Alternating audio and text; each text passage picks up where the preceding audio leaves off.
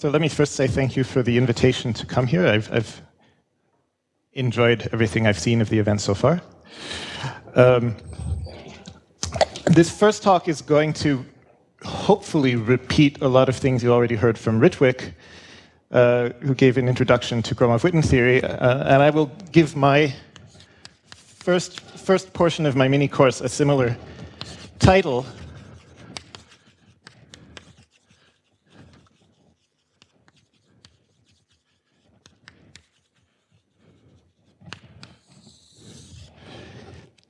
And my goal for today will mainly be to introduce all the notation and terminology that I need in the next 3 lectures.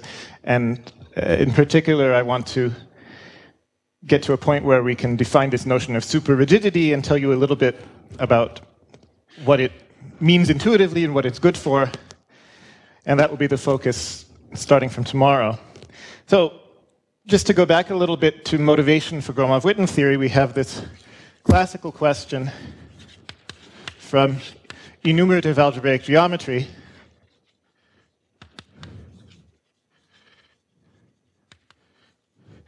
And I'm personally very much not an algebraic geometer, but I also can agree that this seems like a natural question. So in talking about something like a complex algebraic variety, or if you prefer, you can talk about a complex manifold.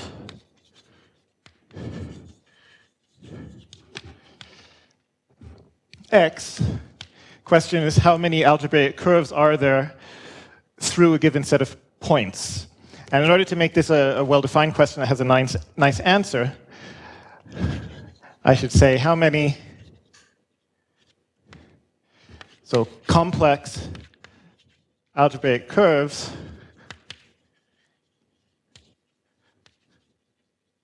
are there, let's say, of genus G, since we're talking about complex curves, so these are maps from Riemann surfaces into X. They have some genus. And some degree, which I'll discuss a little bit in a moment what that means. And I want to say through m points, but in order for this to have a well-defined answer, I need to modify that a bit and say through m generic points. This word generic is going to come up quite a lot, and it may be a little bit frustrating that I won't tell you precisely what it means in every case. So what it means in general is it might not be possible to define precisely what it means for a set of m points to be generic, but if you're given a set of m points, you can always perturb them a little bit. In fact, a random perturbation will almost certainly lead you to a so-called generic set of points. So within the set of all m tuples of points, the generic ones are abundant, they're dense. That's one of the basic assumptions.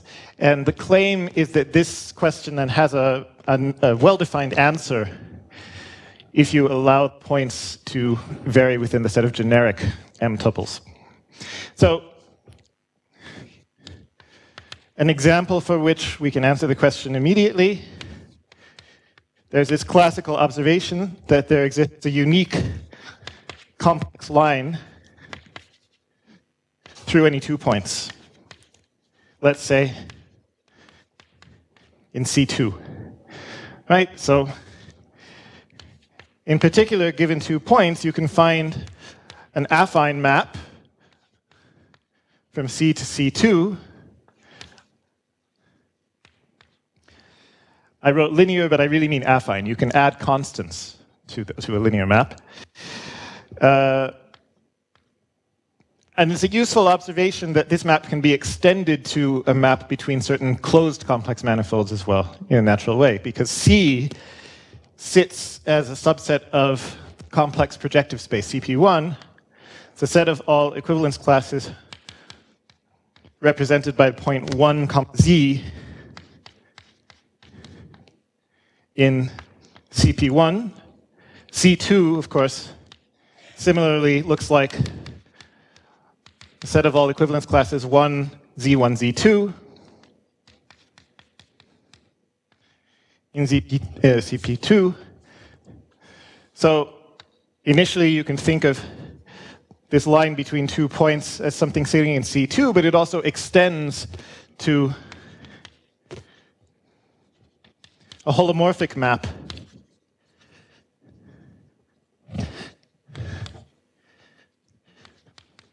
from CP1 to CP2. Right? That's easy to check that that's true for any affine map. This map from CP1 to CP2 is what we call a rational curve. Rational refers to the fact that the domain of the curve has genus 0 Riemann surface. And if you see what this extended map does to the fundamental class of CP1,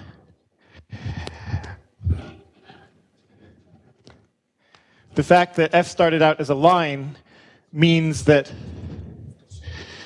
when you extend it, what you get over here is going to be some generator of H2 of CP2, since the latter is the integers. So this is what we mean when we say that f has degree 1. Okay? So more generally, you can talk about holomorphic maps from CP1 to CP2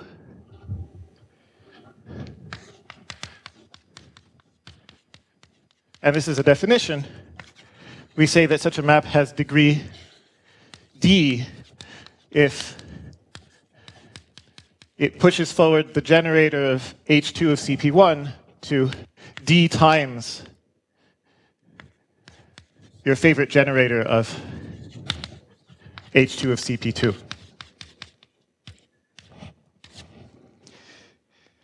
So you can ask a related question, right? How many rational curves are there of a given degree d through some set of points? And you need to choose the number of points you're talking about appropriately for there to be a well-defined count, because each point applies some constraints to a family of rational curves that may exist.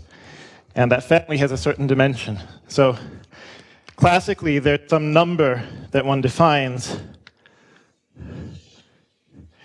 And also, these rational curves, they need not always be embedded. So the number is called n sub d, the number of rational curves of degree d in CP2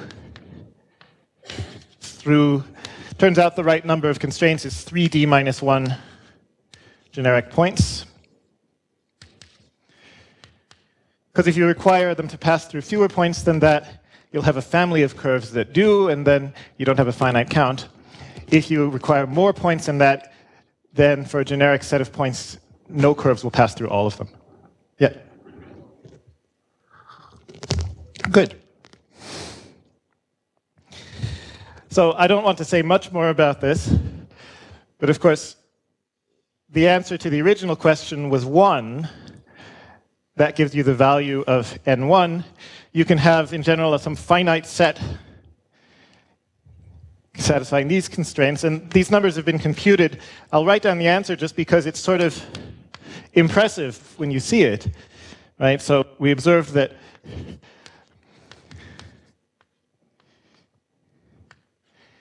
n2 in particular is 1. Turns out n3 is also known, that's equal to 12. n4 is 620. n5 is 87,304, and so forth. So there's a recursive formula proved by Kontsevich that computes all these numbers. I think that's fairly convincing evidence that this is an interesting question somehow. So I want to talk now about how one generalizes this question into the setting of symplectic manifolds. And, well, I mean, why this is, in some sense, a natural question to think about in symplectic geometry, in particular. and how one does it in particular cases, what kind of analytical subtleties arise in defining this and how you overcome them. So,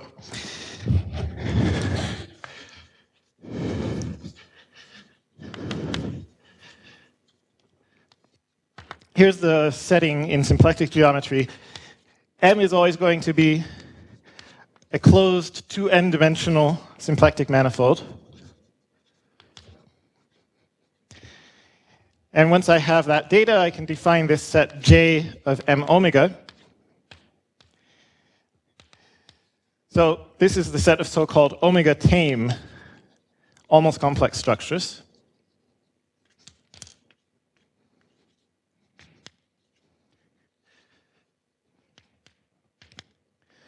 Okay, this is something we need because we want to be able to say what it means for a map from a Riemann surface into M to be holomorphic. And in order to define the Cauchy-Riemann equations that tell you what holomorphic means, you need to be able to multiply by I on tangent spaces. You need each tangent space to be a complex vector space. So that means this thing is literally the set of all sections of the endomorphism bundle of the tangent bundle, Tm, with the property that J squared acts like multiplication by I, so it equals J squared is minus the identity. And then there's a compatibility condition with the symplectic form. There's two sort of closely related ways you can express this. I'll just write down the simplest one, which is what we call taming. Omega of x with Jx is always a positive number for all non-zero vectors x. All right, so one can actually define a slightly more stringent condition as well, where pairing two vectors in this way with J in the middle gives you a Riemannian metric on M. Then we say J is compatible with omega. For everything I'm going to say, it doesn't matter whether you take that version of the definition or this one, everything turns out the same. So I'll say tame, just to make my life simpler at the moment. And we have this basic lemma that this space of tame almost complex structures is always non-empty. And it's also contractible. So for our purposes, the basic thing that means is that between any two choices of almost complex structure, right, it's always a non-canonical choice of almost complex structure that's tamed by omega, but given any two choices, you can at least find a homotopy between them. And contractible, of course, means a lot more than that. If you have a loop of things in this space, for example, then you can also always fill in that loop with a disk, and so forth with higher dimensional spheres. What it really means is that for everything we want to do with this choice of almost complex structure, the choice will not matter. We'll be able to prove that whatever we define is independent of that choice. So, just to be extra concrete, a Riemann surface for me always means a closed, connected surface with an almost complex structure. I usually denote that by little j or something similar. And then we say a smooth map U from a Riemann surface sigma to M is J-Holomorphic, also known as pseudo-holomorphic, if the derivative of the map commutes with the complex structures you have on the tangent spaces. So TU composed with little j is the same as big J composed with TU. So a useful fact about that to understand, I mean, the first time you see this equation, I think it's not completely obvious to look at it the way that people who study PDEs look at it. But that's what we need to do. And then if you write this down in local coordinates, there's this basic theorem of Gauss from the mid-19th century that on a Riemann surface you can always find local coordinates that make that almost complex structure look standard. In other words, in what we will call local holomorphic coordinates,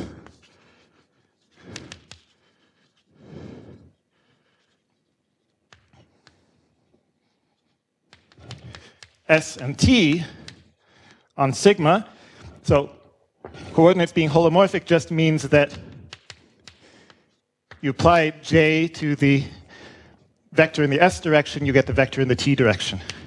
And of course, therefore, since J is a complex structure, that means J applied to the vector in the T direction gives you minus the vector in the S direction. So these coordinates always exist. Then you can write down this equation in coordinates, and it becomes partial by S of u plus J at u partial by T of u equals 0. And we usually call this the nonlinear Cauchy-Riemann equation.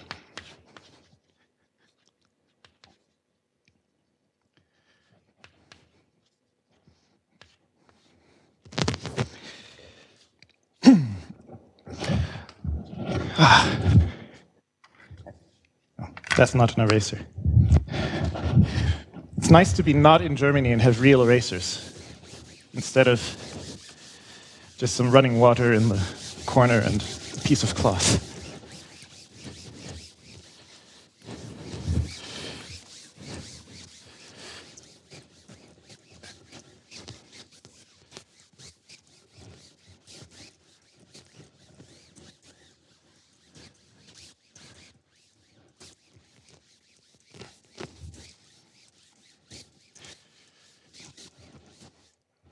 All right, so having defined what it means for a map to be a J-holomorphic curve, I can define now moduli spaces of these things.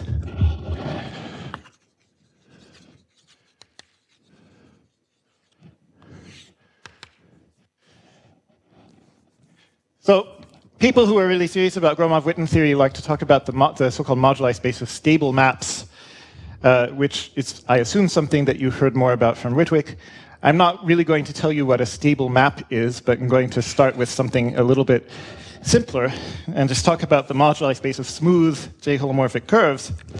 So for a choice of almost complex structure in this space of tamed things, and then for a couple of integers, G and M, and a homology class A in H2 of the symplectic manifold, I will usually abbreviate this thing by M sub j, or M of j, but if I want to be extra explicit, I'll write M subscript Gm of A comma j. And what I mean by this is the following set of equivalence classes. I have tuples consisting of sigma, little j, capital theta u, where sigma with j is just a Riemann surface of genus G.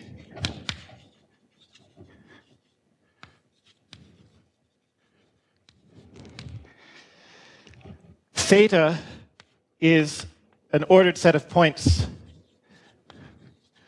m points specifically. I should say m distinct points in that domain sigma. And then U is, of course, a J-holomorphic map from sigma with little j to m with big J. In addition, satisfying the following, I'll say the homology class of this map, denoted by U in brackets, this is defined just as the push forward of the fundamental class of the Riemann surface. That's some class in H2 of M. I want it to be A, this thing that I fixed. Okay, so it's that set of tuples, but I need to also divide this by an equivalence relation. And the point of the equivalence relation is, you think about the original example of the line through 2 points, or a curve through 3D minus 1 points, as the case may be. What we're interested in this picture is not the actual map that sends a Riemann surface to CP2, but it's the image of that map. In this case, at least, where we're not worried about multiplicity, if two maps are just reparameterizations of one another, then we want to consider them equivalent. So I'm going to say a tuple sigma j theta u is always equivalent to a tuple of the form sigma prime phi star j phi inverse of theta u composed with phi for any diffeomorphism. phi from sigma prime to sigma. Okay. So that's all I need to say in order to define this object as a set. Yes?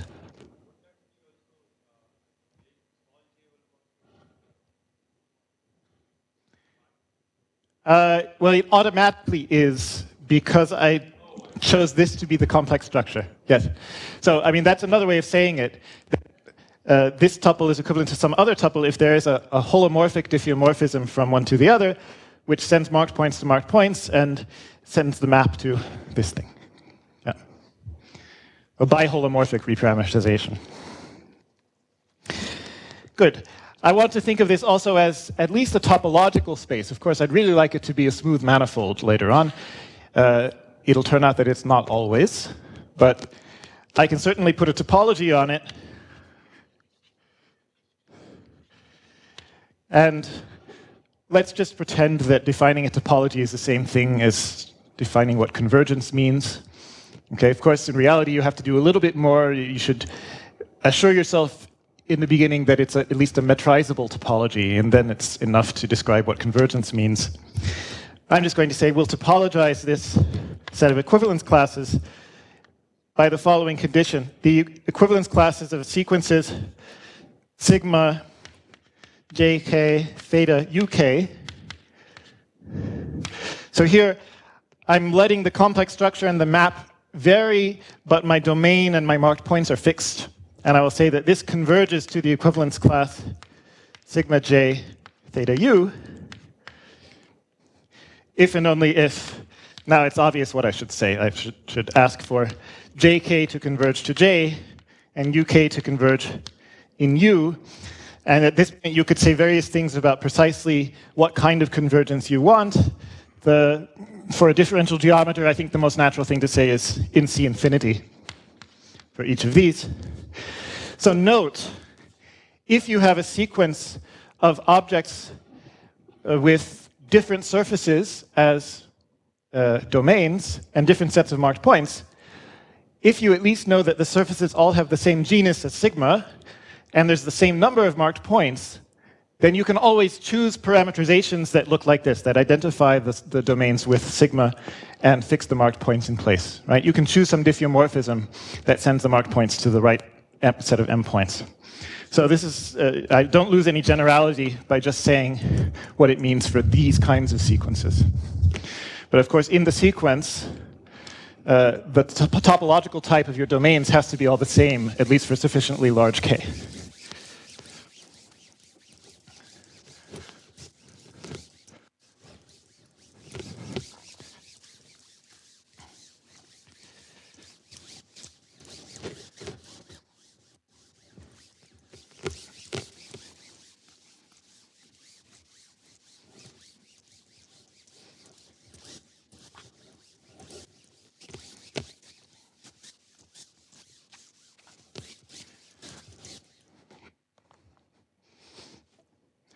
All right.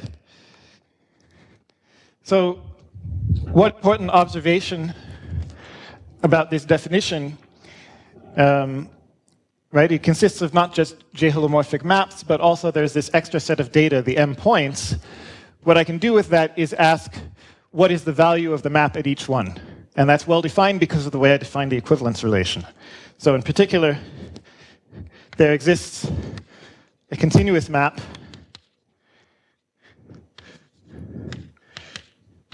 from this moduli space to the m-fold product of our symplectic manifold with itself, denoted by EV for evaluation. That's the evaluation map.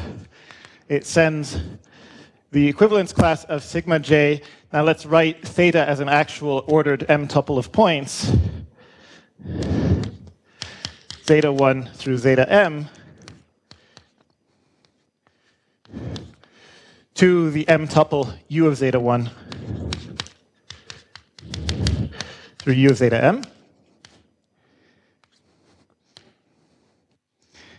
So clearly that's well defined according to the way my equivalence relation was defined. And then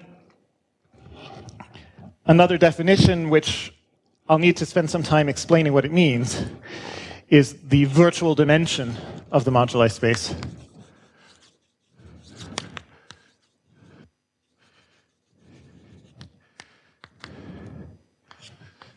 So this is a little bit of index theory. What's in the background is there is some Fredholm operator that we get by linearizing this elliptic nonlinear Cauchy-Riemann equation, and its index is the following.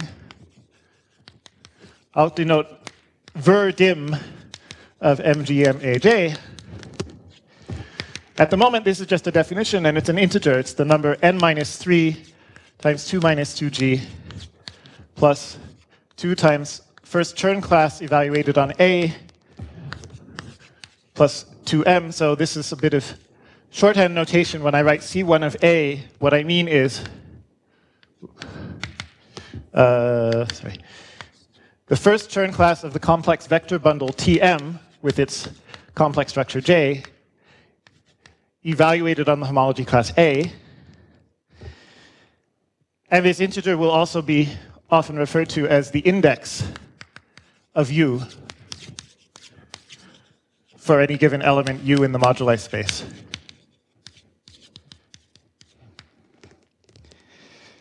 Okay, so I'll say some more about why that is true, but for now, well, the motivation for that definition is that sometimes the moduli space I defined will turn out to be a smooth manifold of precisely that dimension, which means if that dimension happens to be negative, it just means that the moduli space is empty. Or if it's 0, then the moduli space is this discrete set of points. These are somehow the interesting cases. So let's talk about what works now in the ideal case, which I subtitle science fiction. Because the conditions that you need to make the following true are almost never actually satisfied. Yeah.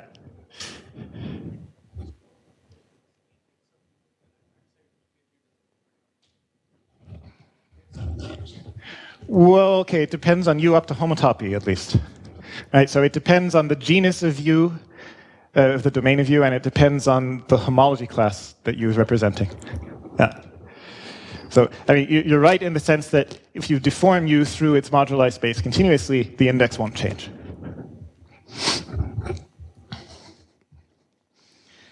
So, the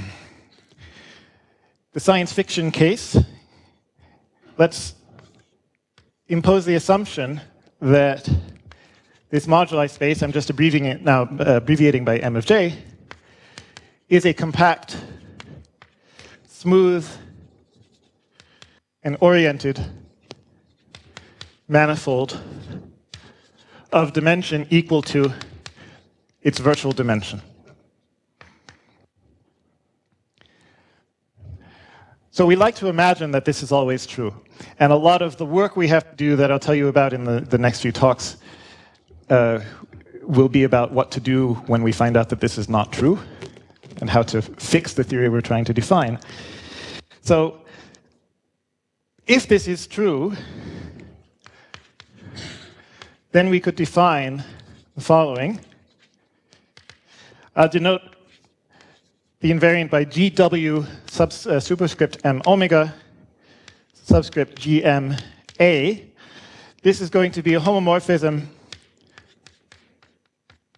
from the M-fold tensor product of the cohomology of M to the integers, setting a product of cohomology classes alpha 1 through alpha m to the following. So first of all, in most circumstances, it will just send them to 0. In particular, that will be the answer whenever the sum of the degrees of these cohomology classes is different from the virtual dimension of the moduli space.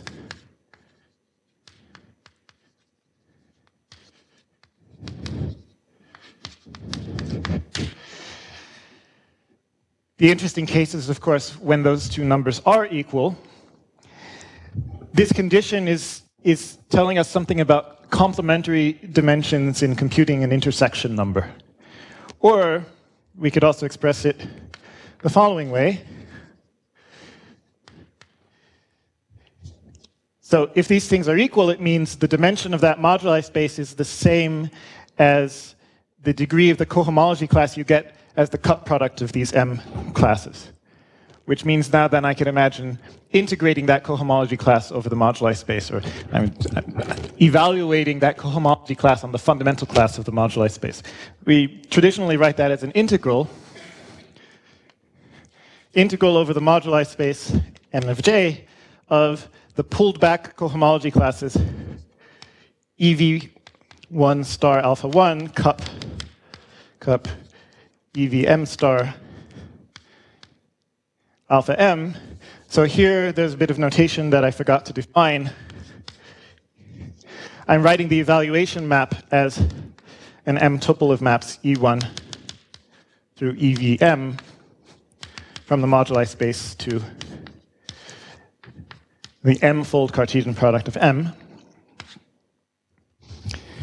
Okay, so that defines each of these individual maps to M, and then I can pull back the cohomology classes accordingly and have cohomology classes on the moduli space.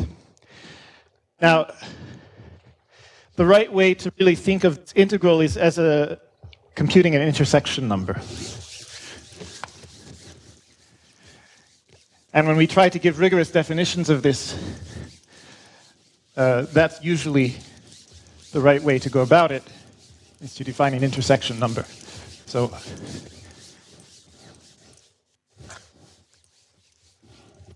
in particular, you could also say that is the intersection number of the map EV from the moduli space, which right now is a closed manifold by assumption, to the M-fold tensor product of M, with the homology class in this product that you get by taking the Poincare duals of the alphas, and you take their cross product.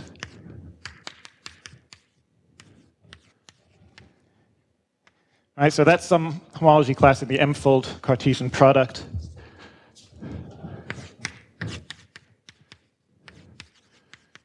Of our symplectic manifold, and we can take that intersection number. That's well defined as long as the evaluation map is continuous and its domain is a closed-oriented manifold, which I assumed. You get an integer from that. Now, if that's your interpretation, then to get back to the original question from enumerative algebraic geometry, you can interpret this as follows. If you pick some smooth manifolds that represent these homology classes, then what you're looking for is you are counting actual J-Holomorphic curves that satisfy a constraint given by those submanifolds. Namely, this is the number of curves in the moduli space with marked points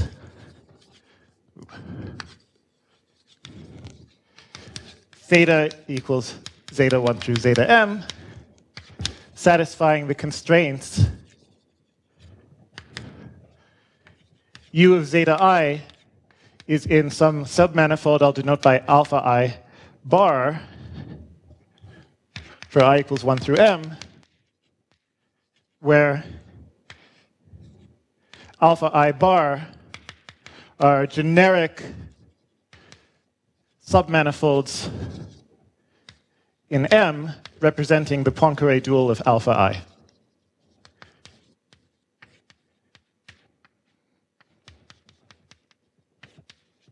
Homologically. Right. So thinking of it as an intersection number tells you that the answer only depends on those submanifolds up to homology.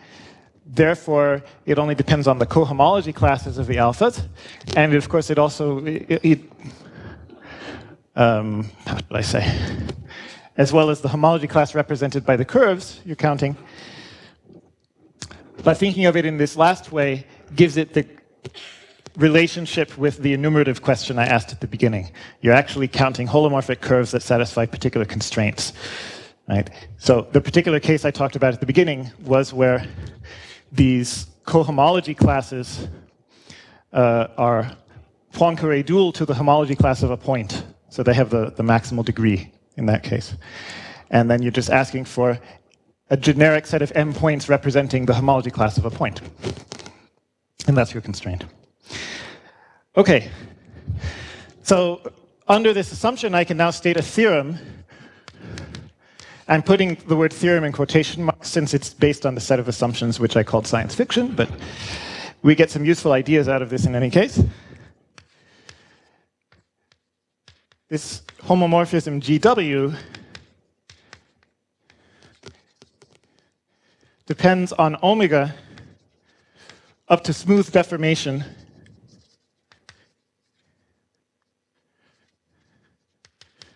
through symplectic forms. But it does not depend on J.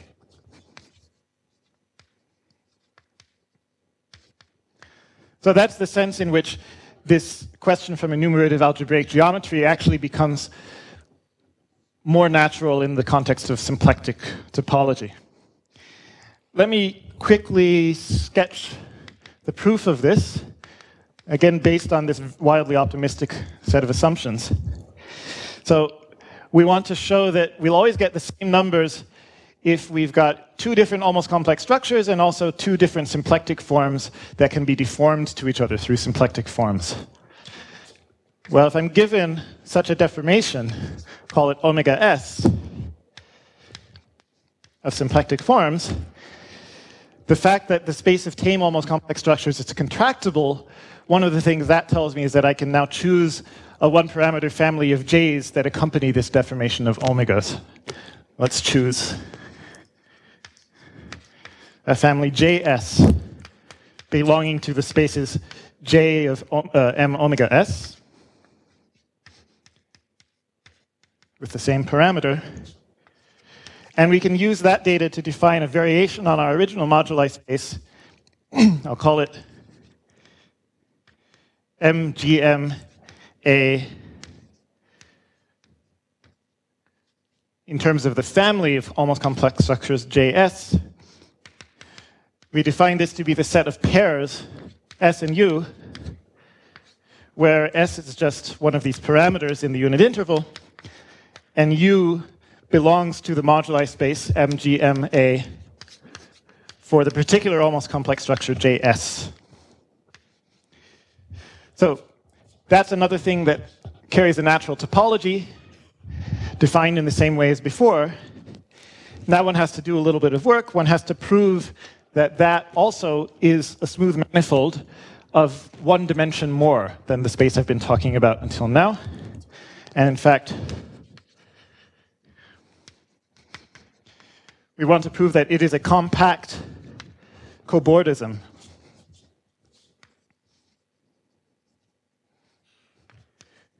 Whose boundary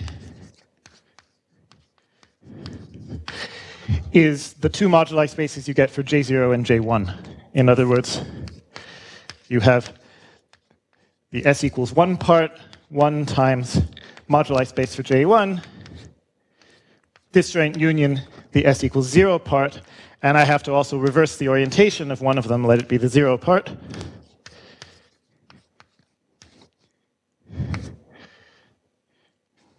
Okay. So of course there's a bit of work to be done there. That doesn't even follow in any automatic way from the assumptions that I stated. You might have to impose some more assumptions to get that result. But in fortunate cases, that will turn out to be true. It wants to be true. I'll put it that way. It wants to be true, and there are specific reasons that will sometimes prevent it from being true. But if you have that cobordism structure, then of course we know the fact that intersection numbers are cobordism invariants. So the intersection number of the evaluation map restricted to the J0 moduli space will then be the same as for the J1 moduli space, because you can extend the evaluation map to the cobordism. And really, the nice way to think about that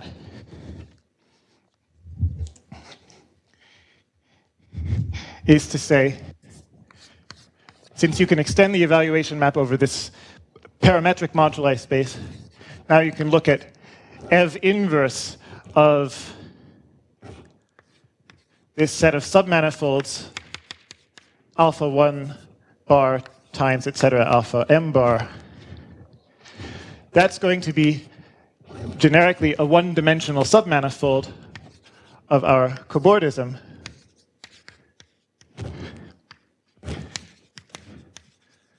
A compact one-dimensional submanifold with boundary.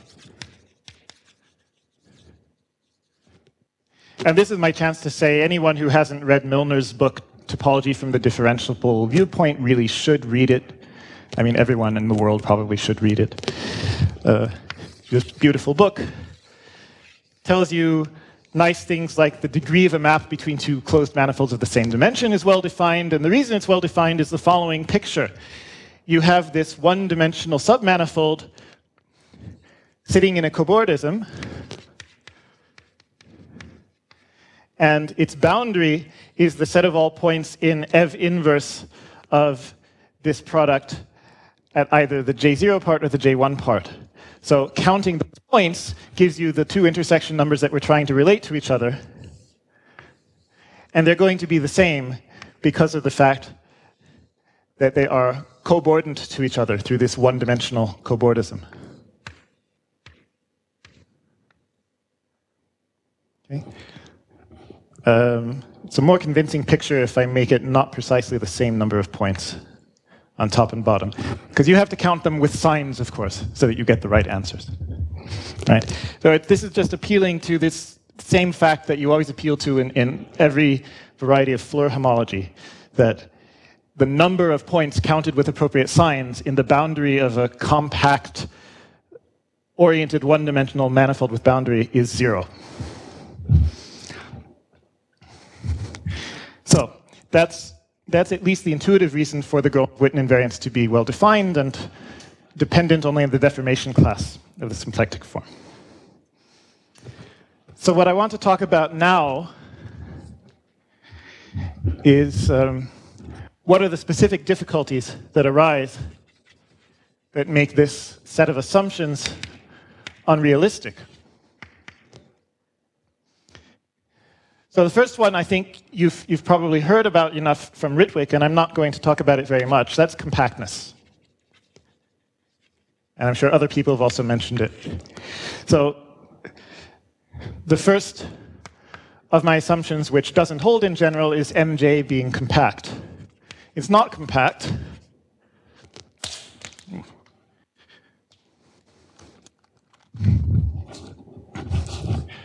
It's not compact, but it does have a natural compactification.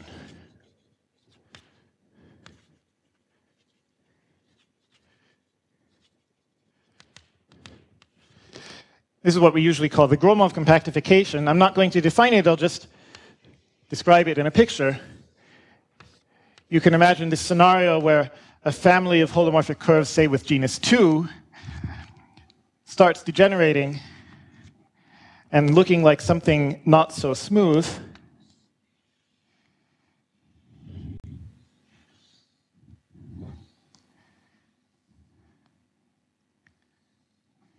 Also not so trivial to draw.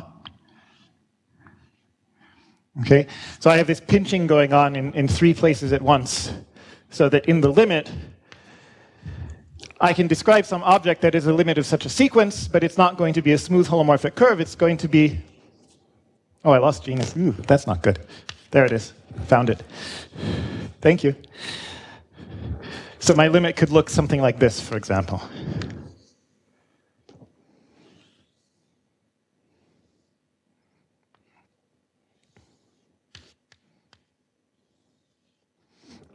Okay? So that's not a smooth J-holomorphic curve, but is actually 3 J-holomorphic curves that exist in some relationship to each other. There's one genus 1 curve, and there's a genus 0 curve that intersects that genus 1 curve at some point where some pinching has taken place. And it also intersects some other genus 0 curve. This is a genus 0 curve that intersects itself. We lost genus in some sense, but we still have what we call arithmetic genus, right? Because if you take the connected sum of these things at each of the nodal points, you end up again with this genus 2 surface. So we say this is a nodal holomorphic curve of arithmetic genus 2. All right, so that phenomenon has to be built into the theory somehow. It means, in the best case, what we have is maybe a smooth manifold, but not a compact one, but it's then a smooth manifold sitting inside some compact topological space. And we have to make sure that when we define intersection numbers, nothing goes wrong due to the fact that there's that extra stuff sitting there at infinity, which may or may not be a smooth manifold or whatever else. All right, so that's the first issue. The second one I'll talk more about is transversality.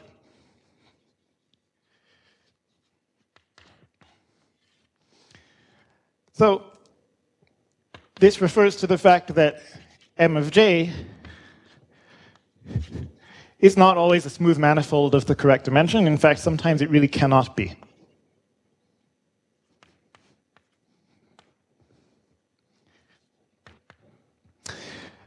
So I need to say some more precise things about this, and thus I need to talk a little bit about the analytical setup for talking about transversality.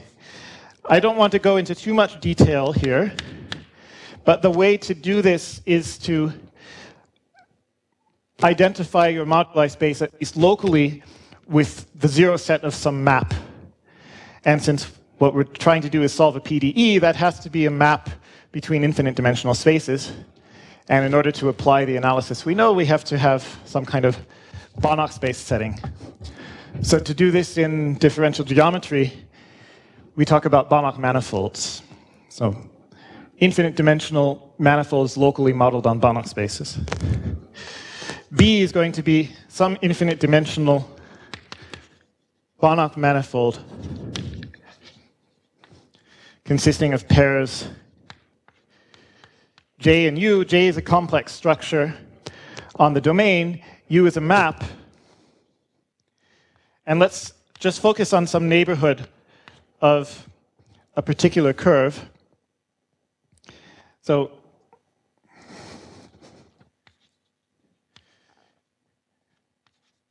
this is for some fixed J-Holomorphic curve, U naught, with domain complex structure J naught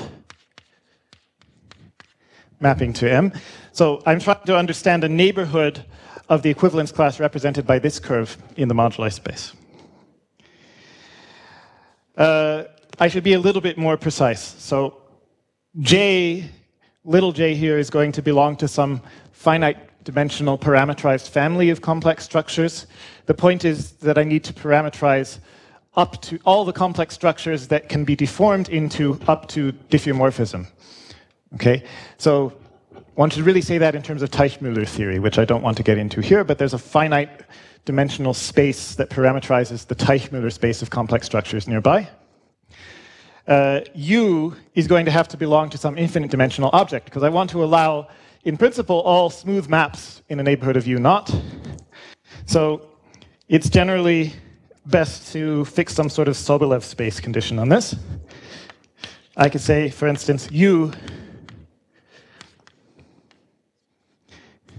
would be of Sobolev class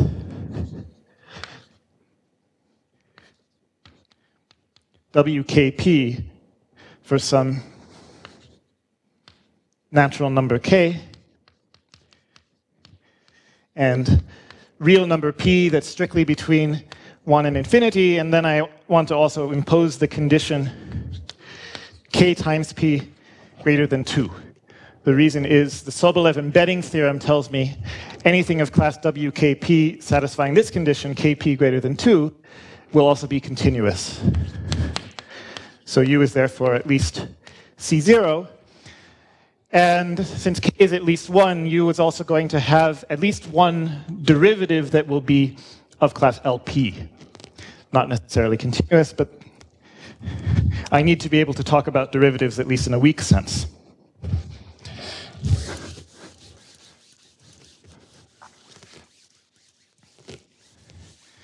So, if you haven't seen this before,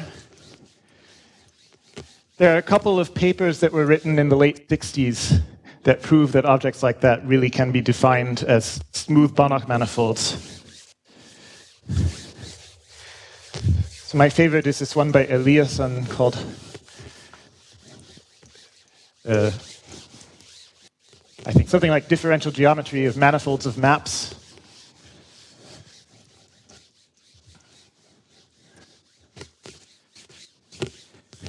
Sometimes described as a paper that everybody should read exactly once.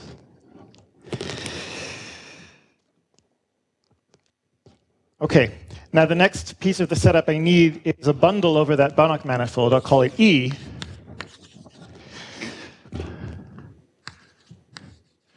This is an infinite dimensional Banach space bundle. And again, I don't want to be too precise about what I assume this bundle to be, but let's write down an example of what it could be. For instance, if I choose U to vary in this Sobolev space of WKP maps, then the fibers of this bundle should be over the pair JU, the Banach space of WK minus 1P sections of the vector bundle Hom bar from T sigma J to U star Tm big J. So that's Hom bar means this is the bundle of complex antilinear maps from T sigma to U star Tm. The reason for that definition is that there's a natural section of this Banach space bundle I can write down whose zero set is precisely the solutions to the nonlinear Cauchy-Riemann equation. Namely, by J from B to E, the map sending the pair JU to TU of J plus, sorry, not what I want to say exactly, TU plus big J of TU of little j. Okay, so now it's easy to check. This is at least a well-defined section because this associates to any pair J and U an element of this fiber. It's of class WK minus 1P if U is of class WKP because I'm taking a derivative here, so I lost one derivative. So the claim, which I won't prove, is that this is a smooth section.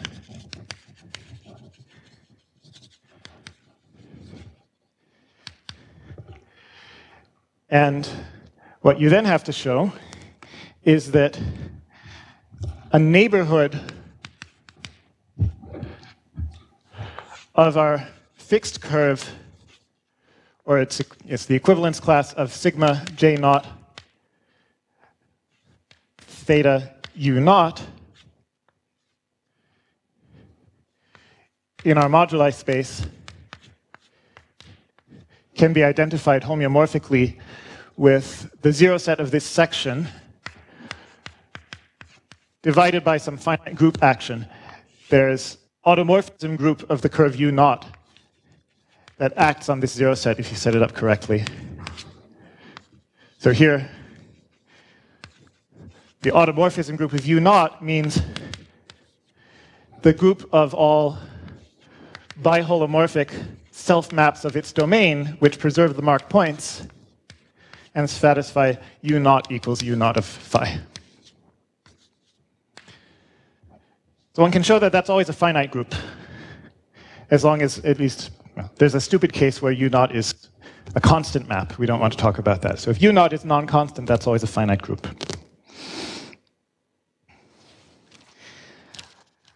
All right. Any questions on this setup before I continue? Yeah. Sorry, I can't hear you. In your definition of B, yes. are you Oh, God, no. No, that would kill everything. No. So B is really, it is some space of pairs like this, where U is an actual map. It's not an equivalence class of maps up to anything.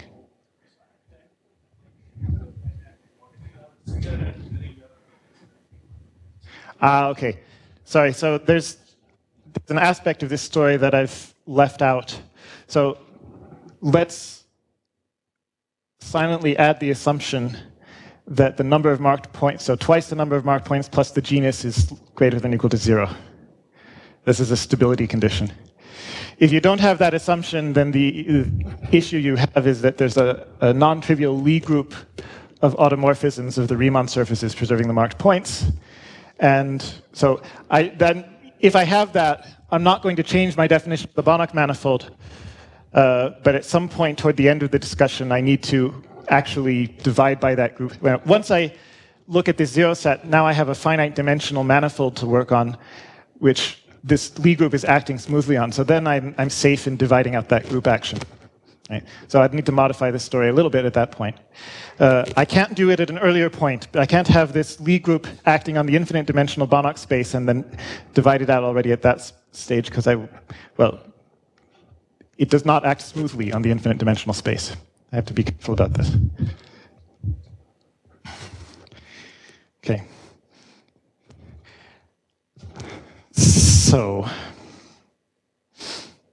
right, so now I can give you an important definition.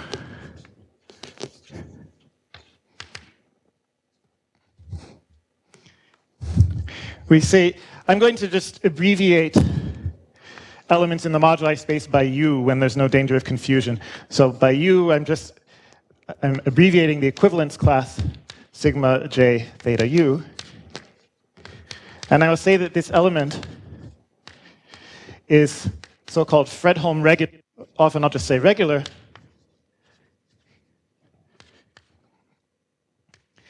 if this section d bar j is transverse to the 0 section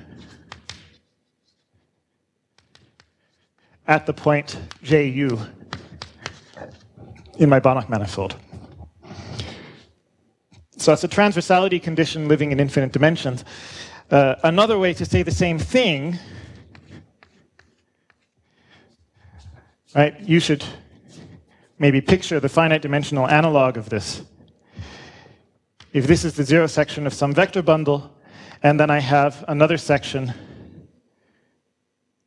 sometimes intersecting it, and let's make it a worse intersection.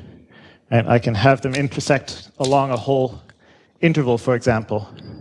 So I've got several transverse intersections, but the regularity condition will fail along this interval of intersections because there's no transversality. The point is, of course, in my picture, if you just look at the transverse intersections, the set of those intersections is a 0-dimensional manifold. It's a discrete set of points. So the equivalent way to state this transversality condition is to say the linearization of my section, we'll denote by D, so capital D of D bar J.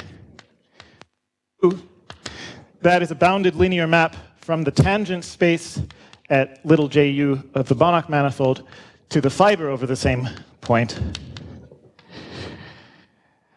And in general, this is a Fredholm operator.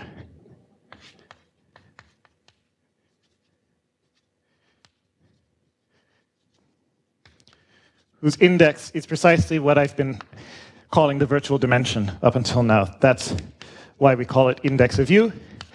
This is another detail that I need to modify a little bit if I have a non-trivial Lie group of automorphisms to worry about. But let's ignore that for the moment. So this linearization needs to be surjective.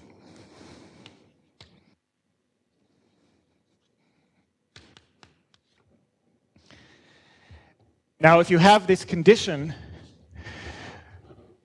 the implicit function theorem tells you something useful. So the infinite dimensional implicit function theorem for a smooth map whose derivative is Fredholm tells you that if that derivative is surjective,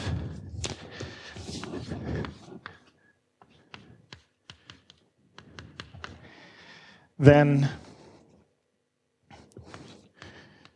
the zero set of that map, d bar j inverse of 0,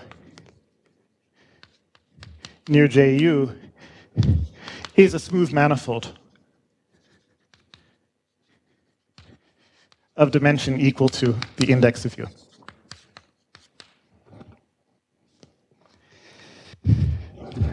So that's nice, if that's true.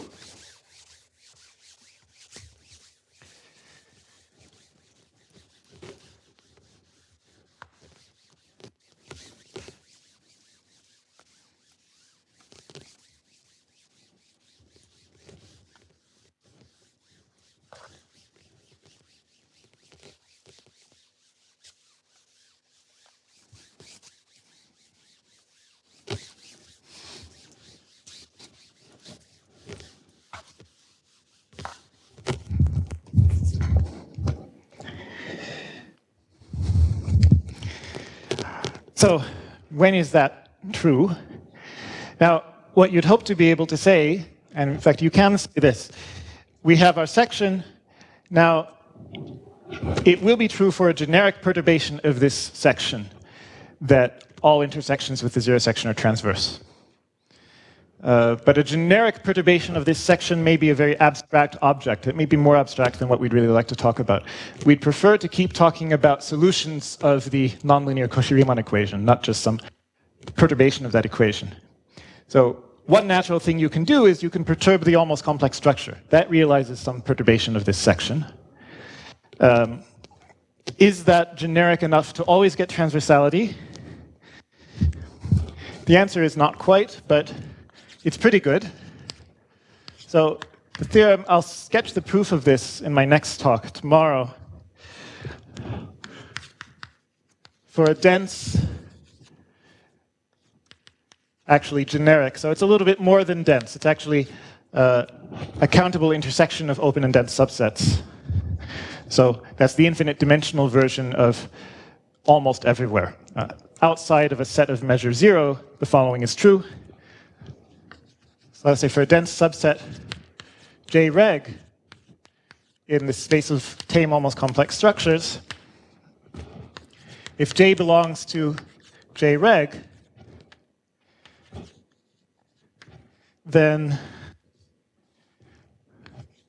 all so-called simple, meaning not multiply covered,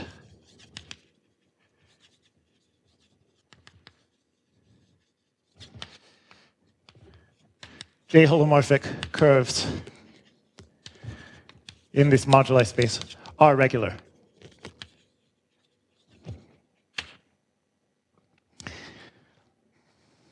Okay, so that's a nice fact, but of course it's going to run into the problem that multiply covered curves do exist in general.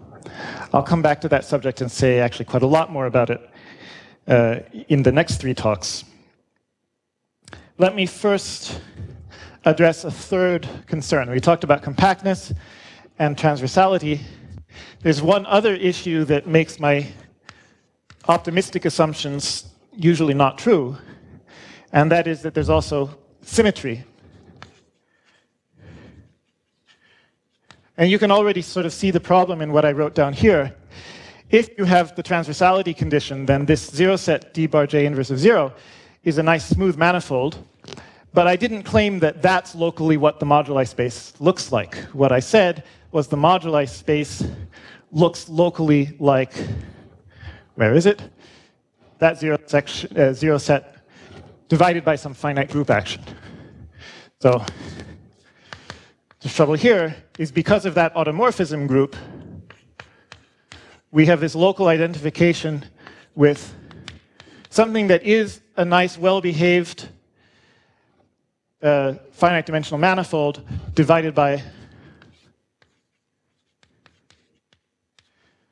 a finite group action. So if transversality holds,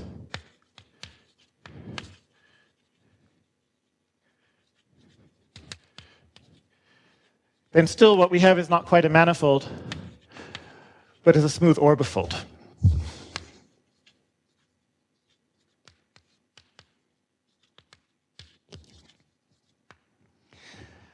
And that's something that you already run into this issue before ever talking about J-holomorphic curves, actually, because you can talk about the moduli space of J-holomorphic curves mapping to a point. What you're actually talking about then is the moduli space of Riemann surfaces, and its compactification is the Deligne-Mumford compactification.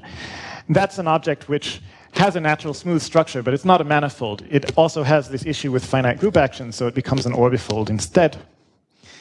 So you have to confront orbifolds at some point in this story. I'm not going to say very much about this. I'm just going to tell you what the consequence is, that the Gromov-Witten counts you're trying to define are not going to be integers. They're going to have to be rational numbers. So this map GW from the M-fold tensor product of the homology takes you to the rational numbers in general, not the integers. That's because there's some simple exercises you can do to convince yourself of this. If you're trying to define a count of number of points in an orbifold, or let's say you have a vector bundle satisfying some symmetry, so it's actually not a vector bundle but an orbi bundle over an orbifold. That's the same thing as looking at sections of a vector bundle which have some symmetry built in. Now, if that symmetry is always there and you want to be able to count the zeros of your section in a way that's homotopy invariant, you have to define a rational count. It's no longer an option to just count points with signs. You have to also count points with signs and divide by the local isotropy group of the orbifold at each point. And then you get something that's homotopy invariant. It has to respect the symmetry. All right. That's not something I'll say much about, but I need to say it once just so that when I talk about rational Gromov-Witten counts, you don't think I'm making things unnecessarily complicated. All right, so yeah.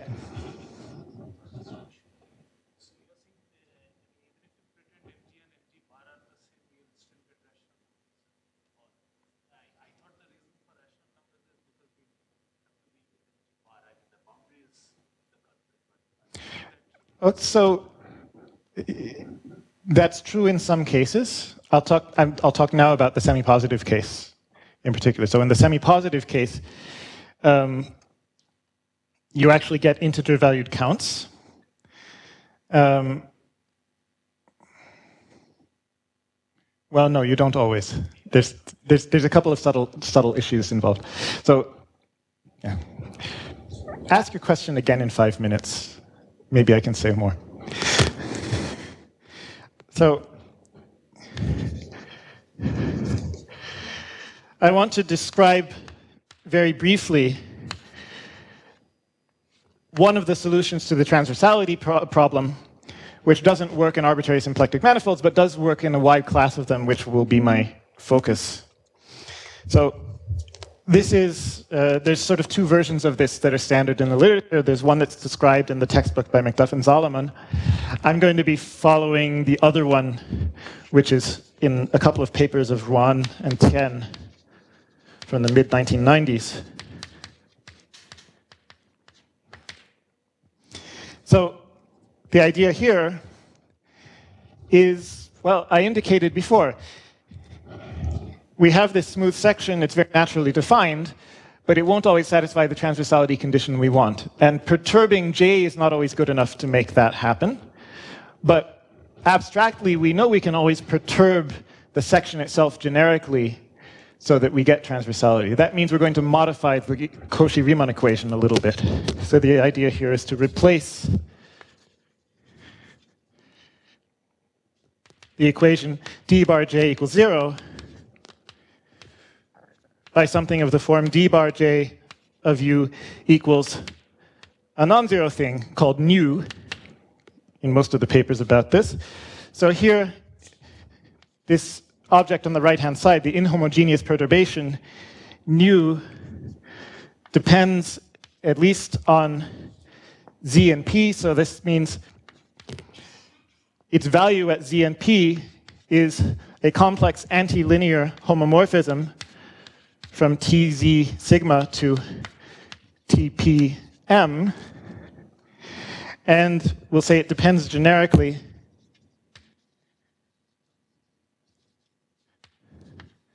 on Z in sigma and also on P in M. And there's a bit more dependence that I haven't built into the notation, but we want it to also depend generically and on the equivalence class of my domain complex structure in the moduli space of Riemann surfaces.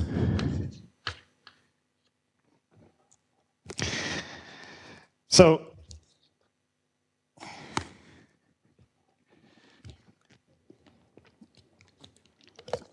and actually, I'm going to put a bar over that to make it the compactified, so the Deligne-Mumford moduli space. The reason for that dependence is that if I perturb the equation in this way, I can achieve transversality, but I want to make sure that that perturbation is not just going to turn itself off if I have a sequence of curves converging to some nodal curve that has now a nodal domain. Right? I want that perturbation to also be working its magic if I converge to that limit. So it needs to move along with the domain complex structure as the domains degenerate. Now this strategy gives me a new, slightly modified moduli space, which I'm going to denote by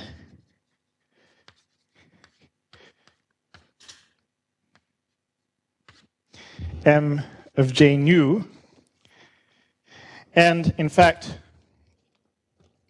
this is guaranteed to be a manifold of dimension equal to the virtual dimension if the inhomogeneous perturbation nu is chosen generically.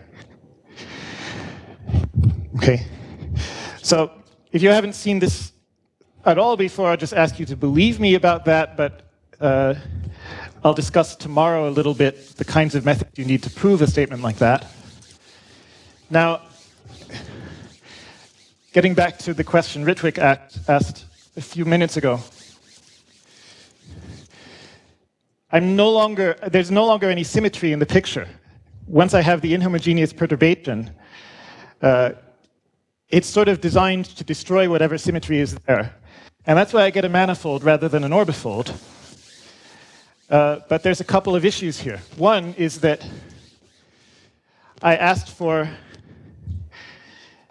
the inhomogeneous perturbation to depend generically on the position of the domain complex structure in the moduli space of Riemann surfaces. It needs to depend smoothly on that. But that moduli space is already not a manifold. It's an orbifold to begin with. So in order to handle that issue, I actually need to do something like have the perturbation depend on some lift of J to a finite cover of the moduli space of Riemann surfaces.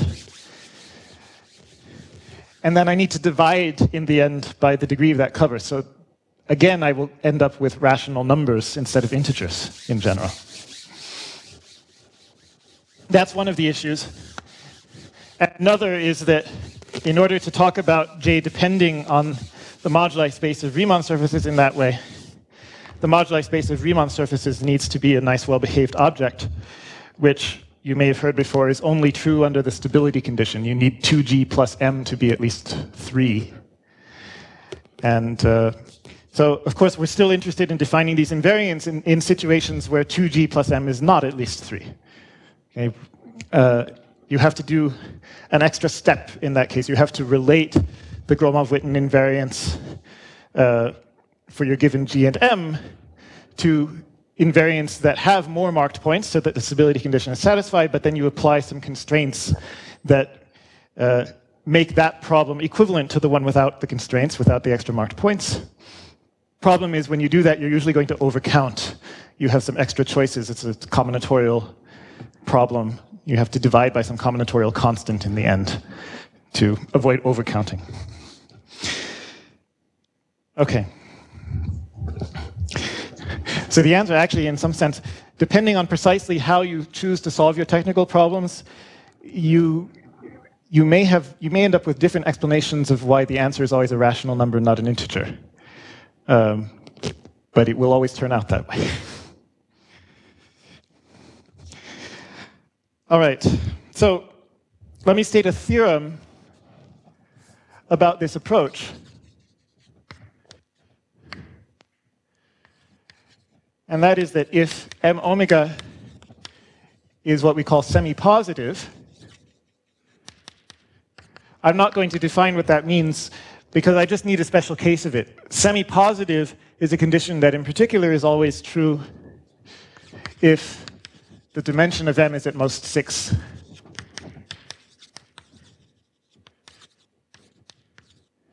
So that's actually the assumption that I'm going to work with most. Then it turns out that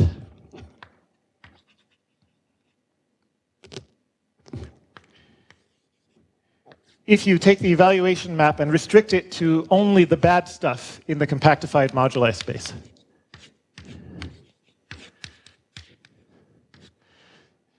so you take the compactified moduli space and remove the non-nodal elements of that space. Now, turns out this restriction always factors through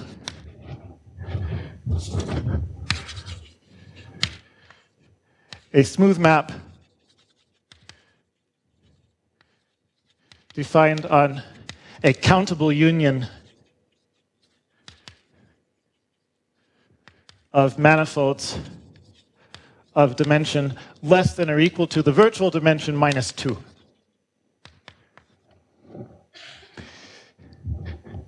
So if you've seen this terminology before, what I'm actually saying here is that the evaluation map is a so-called pseudo-cycle, which means it has a well-defined intersection theory just by restricting it to the nice smooth part of the moduli space, even if that's not a compact manifold. Right? This condition here makes it possible to ignore the compactification and just talk about the smooth part for dimensional reasons. It's telling that when you try to count intersections, you're not going to have a sequence of intersections lost as you go out to infinity, because at infinity, there won't be any intersections due to this condition here. There's not enough dimensions to have intersections there. So what I'm saying is the intersection number of evaluation map just restricted to this smooth moduli space of inhomogeneously perturbed solutions and this product of Poincare dual cohomology classes, that is going to be now our definition of the Gromov-Witten invariant.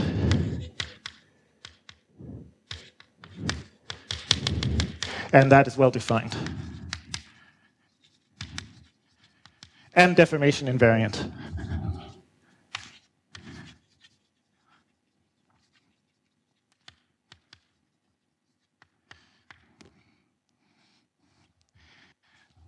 Yeah. Sorry?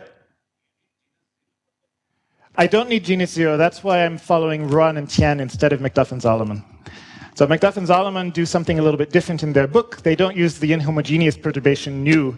Instead, they keep this equation d bar j u equals 0, but they allow j to depend generically on the position in the domain. So that solves the transversality problem, at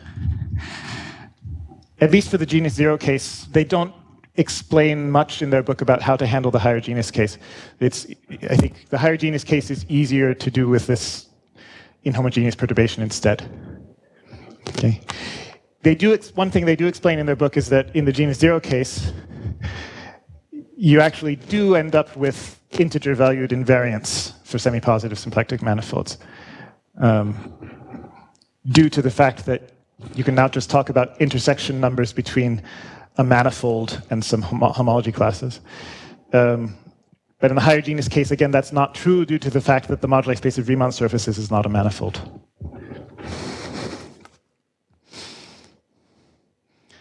Okay, let's make more room. The last thing I want to talk about today is a particular situation in which my science fiction assumption is not just improbable, but is definitely false.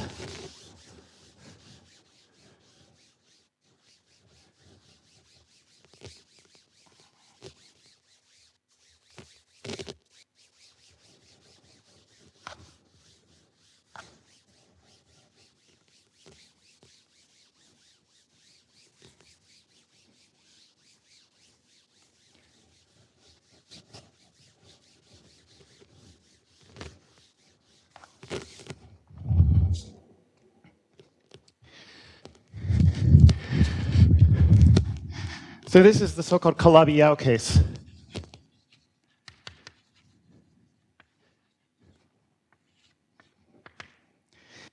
So let's suppose n equals 3, so my symplectic manifold has dimension 6, and its first Chern class is 0.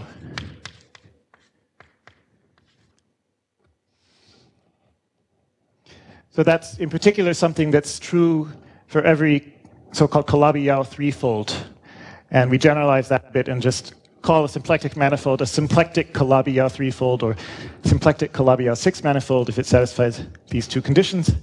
The point of these conditions is that every holomorphic curve, remember the formula was with the index n minus 3 times the Euler characteristic of the domain plus twice the first Chern number. First Chern number now vanishes and n minus 3 also vanishes. So all holomorphic curves now have index 0. So, yeah.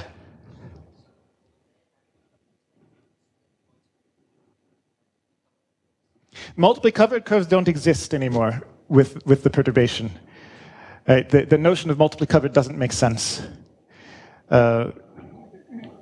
I'll talk about multiple covers a little bit more in a moment, but once you've introduced an inhomogeneous perturbation, you can't just take a branch cover of Riemann surfaces and compose that with a J-Holomorphic curve and say that the composition satisfies that equation. It won't satisfy that equation. Well, I introduced the perturbation partly in order to get rid of multiple covers, because they cause problems with transversality. Right? Once the perturbation is there, you no longer have any problems with transversality, at least on the uncompactified moduli space. You have to worry a little bit about the compactified moduli space, and that's why we ended up with this extra condition, semi-positive. It turns out to be okay if the dimension of the manifold is at most 6. That's a long story, which I won't get into here. But yes, the point of the inhomogeneous perturbation is really to solve the transversality problem, in part by completely getting rid of the notion of multiply covered curves.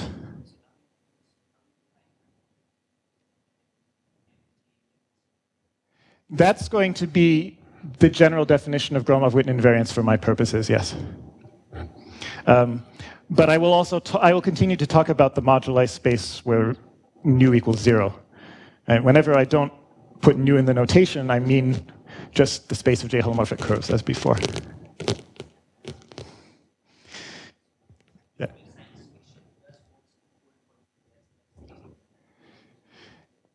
Yeah. Well, at least a sufficiently large portion of the science fiction assumption holds if you put nu in the picture. Yes.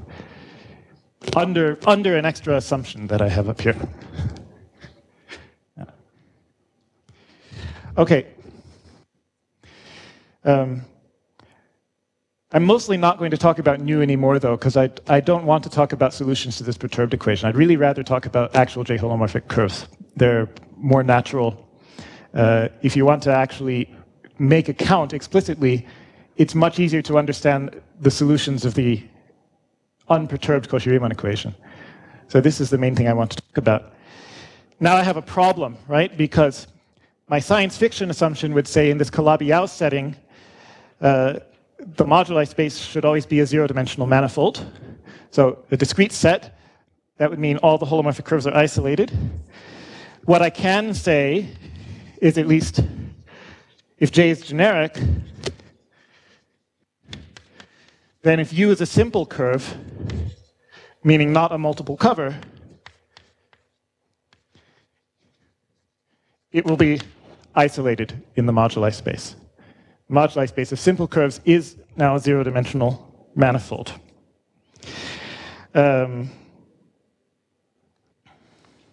just because of this fact that the dimension of the moduli space now equals its virtual dimension, which will be 0. But I have to confront the possibility that I instead have a multiple cover. So literally what this means is U is a map from sigma j to mj as usual, but it factors through a pair of maps. Phi goes from sigma j to sigma prime j prime, and V goes from there to mj. Now V I can assume to be a simple J-Holomorphic curve, and phi I'm going to assume is a d-fold in general branched cover, holomorphic branched cover of Riemann surfaces.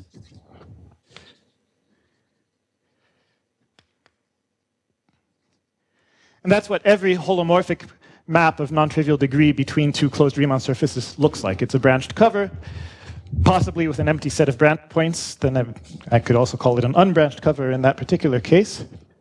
Okay. So I can now observe the following.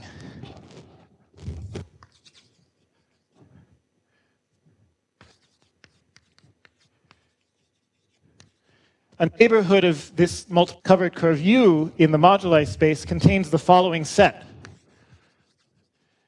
The simple curve V is, of course, isolated, but the holomorphic branched cover phi generally is not. I can perturb that to other nearby branched covers, which are not equivalent up to parametrization. So I get this family of multiple covers.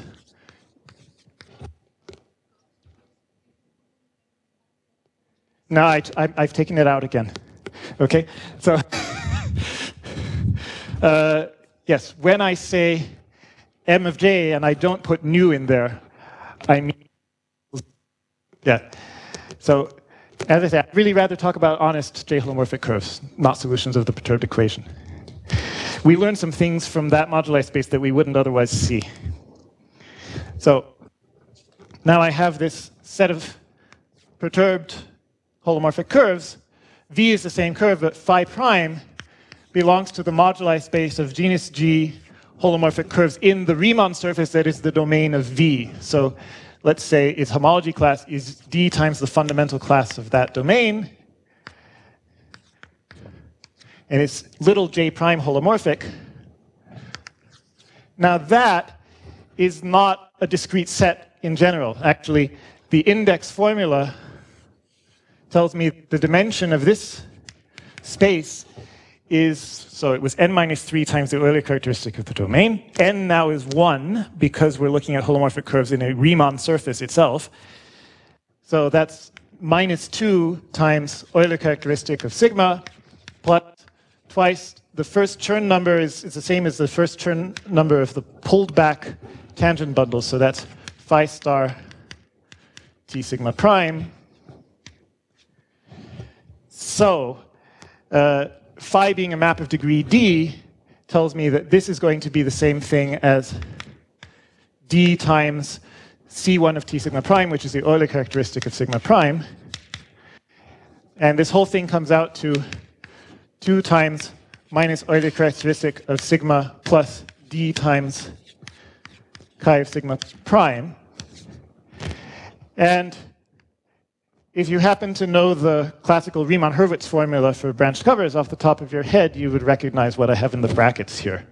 So the Riemann-Hurwitz formula tells you that that integer is the same thing as an algebraic count of the branch points of a branched cover. So what I get can be denoted by 2 times this algebraic count of, I'll denote crit phi, the set of critical points. And that's, each branch point counts for some positive number. So that's always a non-negative number. And it's strictly positive unless phi has no branch points. So in particular, it's not going to be 0, not equal to the index of U, or the virtual dimension of the moduli space. So this tells me explicitly that U cannot be regular if there are branch points.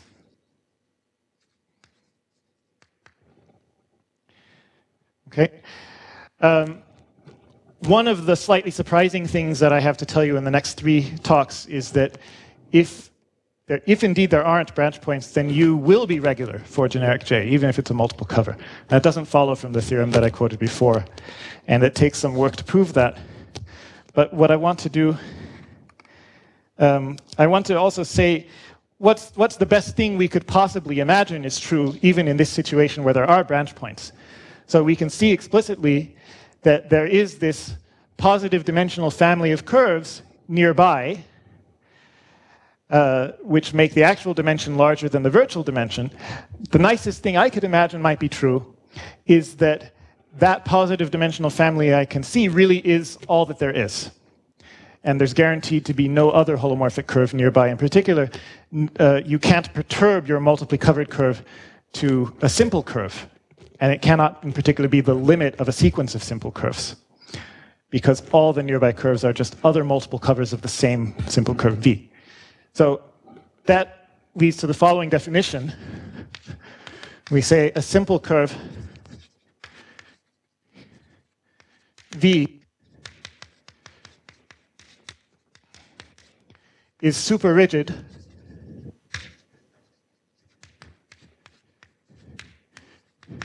if, first of all, it is immersed. That's a harmless assumption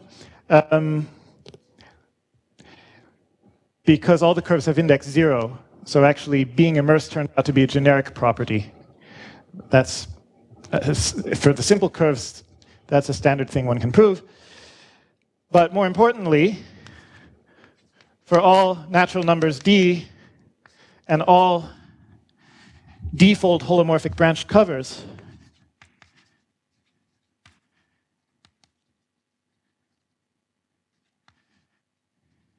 phi from some Riemann surface sigma j to sigma prime j prime,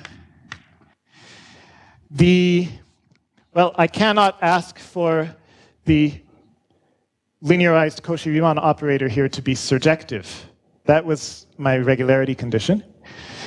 I just established that that can't be true. It's going to have some co-kernel, because its kernel is going to be at least the size of this moduli space of branched covers that I see here. So the best situation possible would be that its kernel is of precisely that size.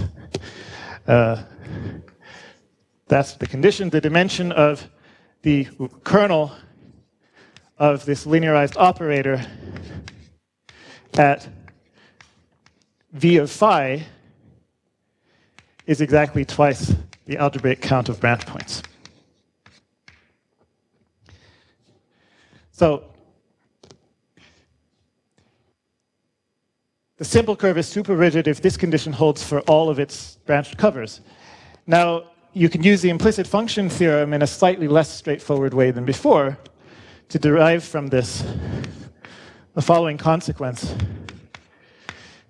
A neighborhood, so for all covers U naught of V, a neighborhood of U naught in the moduli space is simply this space of branched covers of the same curve, V of phi.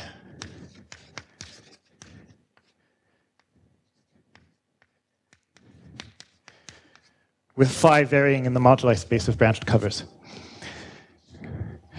So that's the best case scenario. In particular, you don't have any other simple curves nearby. We will talk tomorrow about the following things. First of all, if this is true, then actually there's only a finite set of simple curves.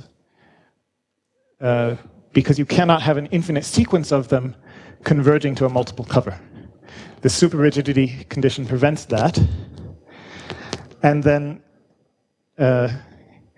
this means you can actually express the Gromov-Witten invariance without having to choose an inhomogeneous perturbation, you can look at the moduli space of branched covers over a given simple curve. It has a well-defined obstruction bundle. What you need to be able to compute is the Euler number of that obstruction bundle. So I'll talk about that a little bit tomorrow. And then I will also talk about the fact that for generic J, this super-rigidity condition actually always holds.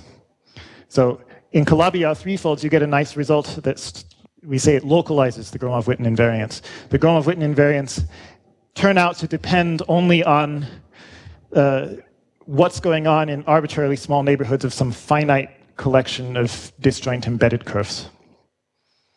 Along the way, I'll have to talk a little bit about how you can prove that transversality holds sometimes also for multiple covers, not just for simple curves. So that's going to be altogether the content of the next 3 lectures. But for today, I'll stop there.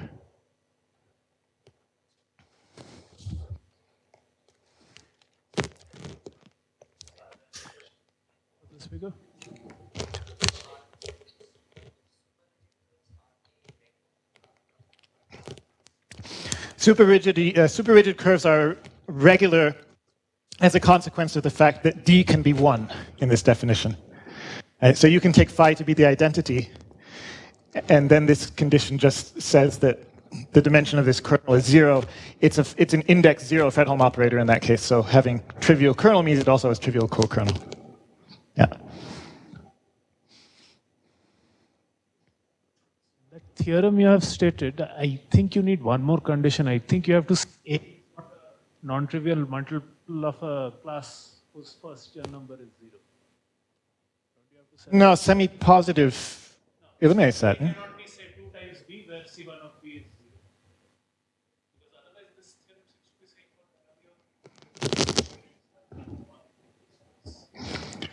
saying No. I intentionally didn't say, I intentionally didn't write anything about integers here. Right. So the reality for Calabi-Yau threefolds is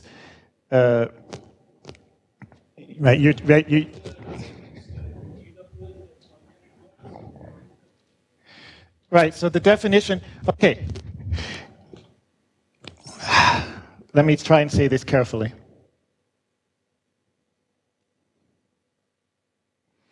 Okay, I'm going to add 2 things. First, 2g plus m greater than or equal to 0, so that I can define this moduli space properly in the first place.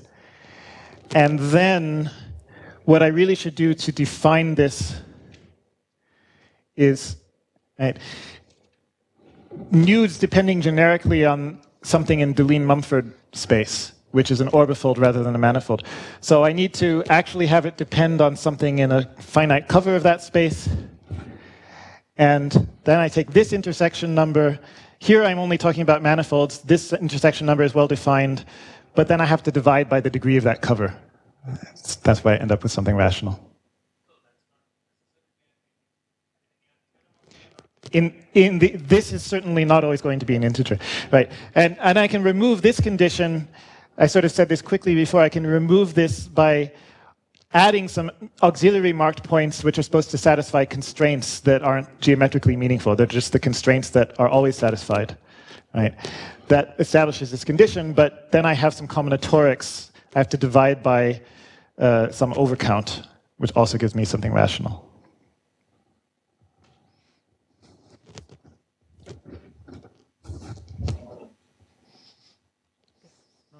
Thank the speaker.